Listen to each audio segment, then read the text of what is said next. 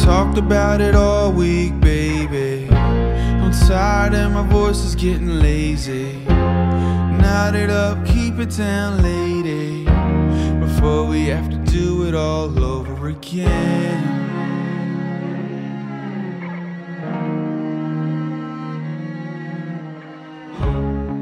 Say you never sleep on Sundays.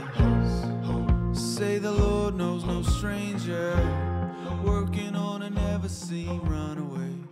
Be my heaven and I'll be your danger. So in the past, we've done mug sets, or we've done mugs, and I wanted to do a mug set.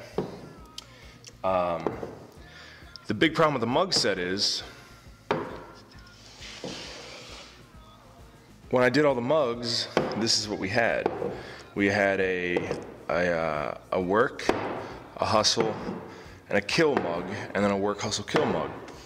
So we created the mug set, and then it didn't feel complete. It felt like we were missing something. So after doing some sketches and some prototypes and things like that, we came up with this tray. So this tray it's about 1.25 inches wood. Underneath we have the reliefs cut out for the handles, so you can pick it up on and off the table. Then by hand we went through and we reliefed out each place. Wow. we reliefed out where all the mugs sit. So the mugs sit right in there.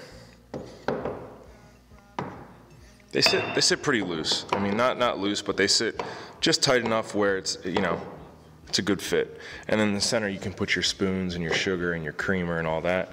And then you can just pick it up and entertain your guests. We're doing 3 colors. We're gonna start with just 1 for Black Friday, and the other 2 will be released in the future as we get them done.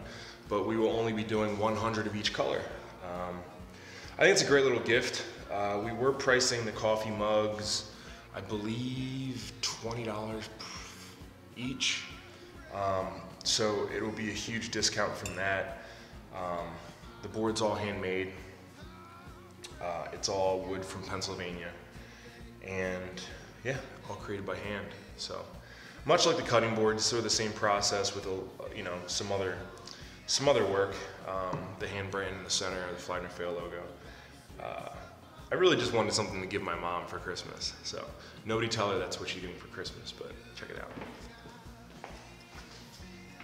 On the outside.